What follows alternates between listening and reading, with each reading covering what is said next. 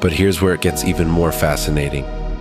The law of vibration extends beyond the physical realm. It encompasses our thoughts, our emotions, and the very essence of who we are. You see, your thoughts, those inner dialogues that run through your mind day in and day out, they too are vibrations. Your feelings, whether they be joy, sorrow, or indifference, are vibrations as well. Both conventional physics and quantum physics state that all things in our universe are constantly in motion, vibrating. Even objects that appear to be stationary are in fact vibrating, oscillating, resonating at various frequencies.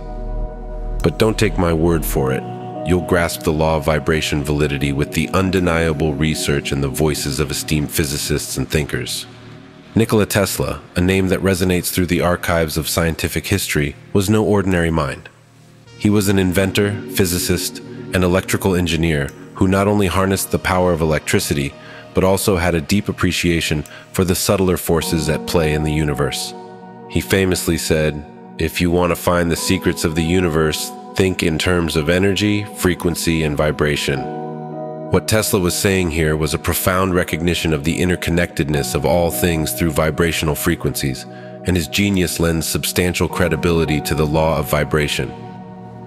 Sarah Cremonini, an associate professor of physics, tells us about vibration at a subatomic level through the lens of string theory, which proposes that every particle in the universe is made of tiny, vibrating strings of energy.